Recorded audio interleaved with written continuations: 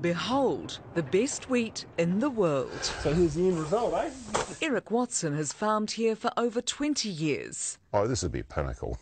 This would be a real high. The record wheat crop a staggering 16.791 tonnes per hectare, beating the previous record of 16.5 tonnes held in the UK. Now it's back here again, which is very good for our arable industry because we're quite a small industry. His wife calls this a labour of love. Farming is his life. He eats, breathes and sleeps farming. The thing that gives him the most pleasure is to grow a really good paddock of wheat. And he's grown a really good paddock of wheat. 2 years ago, he and crop science advisor David Weath decided to go for the record together. We've learnt a heck of a lot in the last 2 years about growing wheat. And about the rigorous process to break a world record.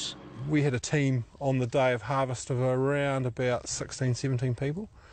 Wow. Yeah, They didn't make it easy for you. No, they don't make it easy, but it shouldn't be easy. And in fact, I think it's fantastic that it is hard, because if it was easy, everybody would do it. This is the record-breaking paddock. It doesn't look much now, but at the time it had to be surveyed to prove that it was exactly the right size for a world record-breaking attempt. And once they had the figures, it took just 4 days for the Guinness Book of Records to put them up on the website. If his record is broken, You can always do better, and that's the way I farm. it sounds as if he'll be keen to take the challenge on again. Well done. Thank you, Dave. Lisa Davies, One News.